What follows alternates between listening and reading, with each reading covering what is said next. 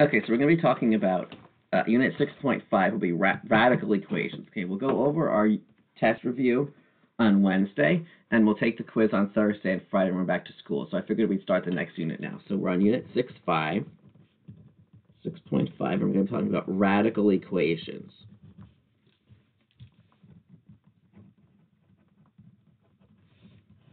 Okay, so today is February 1st. Okay, so a radical equation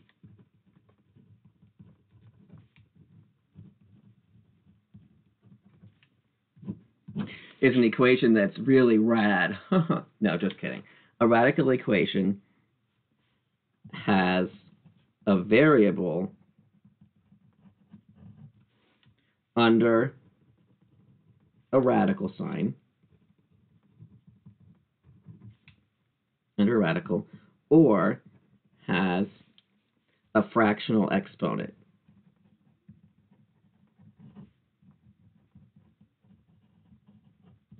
Because as we know, we can take fractional exponents and turn them into radicals. Okay, so a radical equation is an equation that has a variable under a radical.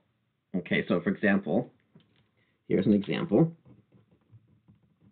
Number 1, I might have 3 times the square root of x plus 4 equals 13.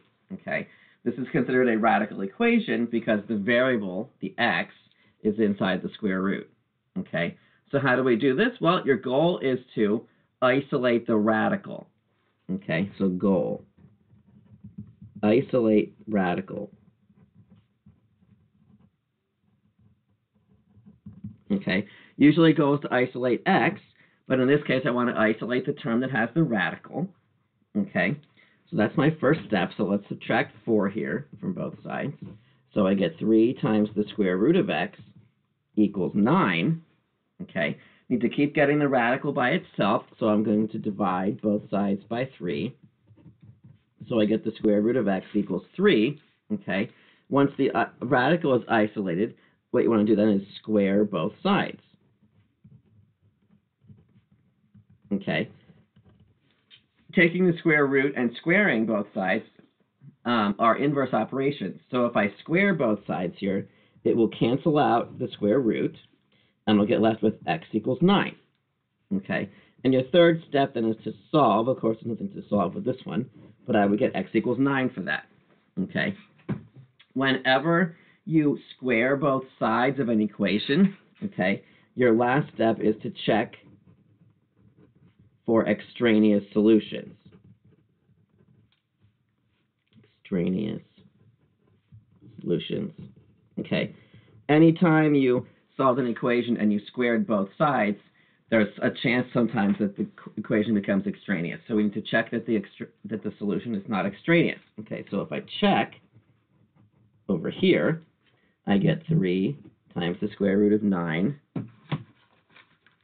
plus 4 equals 13. And we're just going to assume we're going to take the positive square root here because the negative one wouldn't work out, just the principal square root. Okay, so that would be 3 times 3 plus 14. Okay, yeah, that's going to check out. That would be 9 plus 4. So yes, this works. Okay, let's try another one.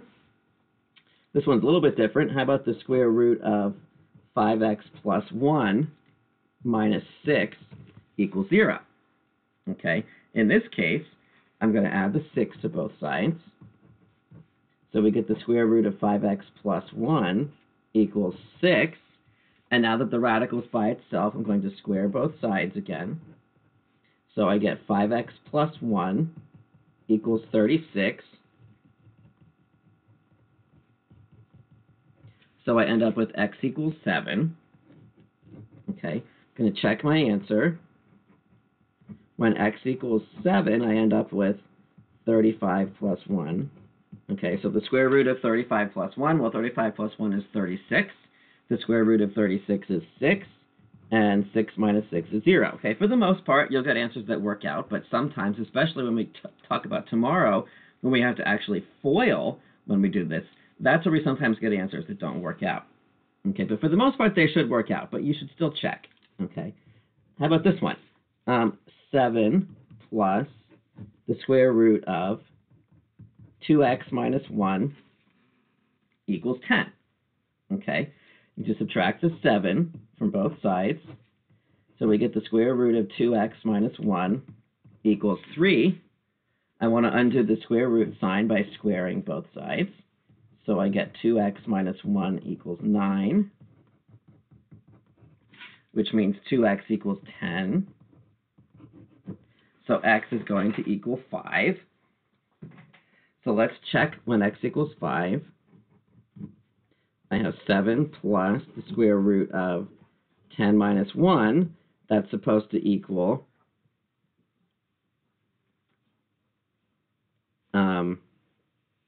10.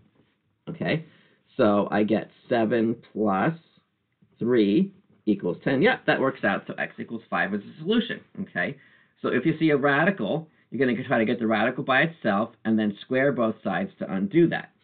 Okay, like I said, also, what's considered a rational equation, okay, is if I have an expression that has a fraction as an exponent.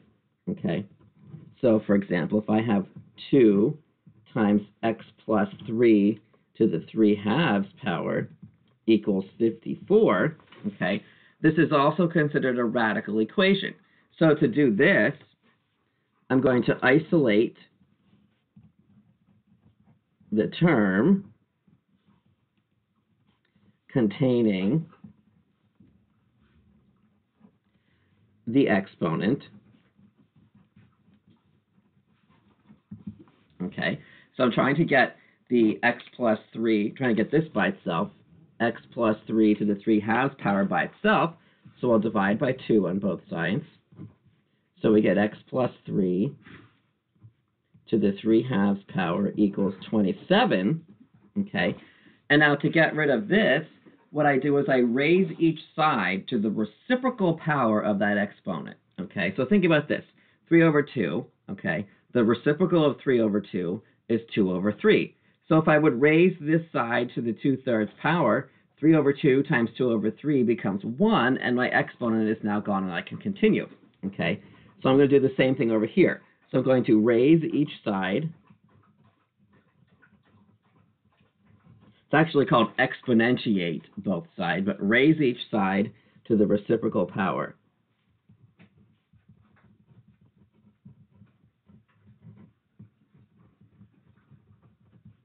Okay, because anything times its reciprocal is going to equal 1. So over here, I'm going to raise this side to the 2/3 power, and I'll do the same thing with the 27.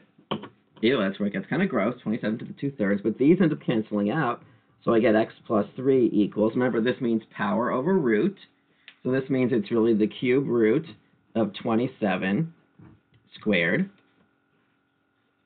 Okay, so x plus 3 would equal 3 squared, that's a 2, so x plus 3 equals 9, which means that x equals 6.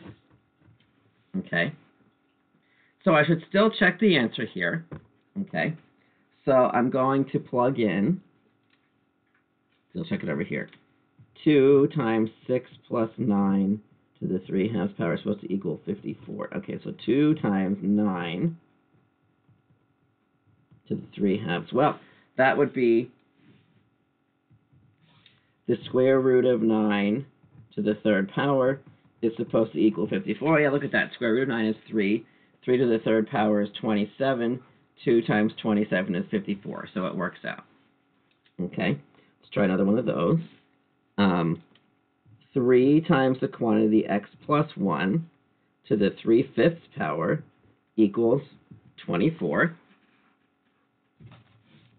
Okay, so we're going to divide both sides by 3, so I get x plus 1 to the 3/5 power equals 8. And now to get rid of the 3/5 power, I'm going to raise everything to the 5/3. So these cancel out. So I get x plus 1 equals the cube root of 8 to the 5th power. Cube root of 8 is 2. Okay, so this is 2 to the 5th power. and 2 to the 5th power is 32.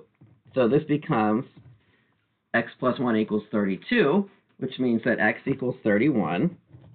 So let's check when I get 31. So I have 3 times would be 32 to the 3/5 power, supposed to equal 24. That means 3 times the 5th root of 32 cubed equals 24. 5th root of 32 is 2 to the 3rd power would be 8. So 3 times 8 is 24. Yep, that one works out also. Okay. Like I said, for the most part, these should work out. It's when we get to ones tomorrow, we're going to be squaring both sides, foiling, where sometimes problems come up. Okay. Here's number 6. It is 4 times x minus 9 to the 1/3 power equals 8. Okay. Why don't you solve this one by yourself? Okay, I'll freeze it for a minute. So work on this one yourself.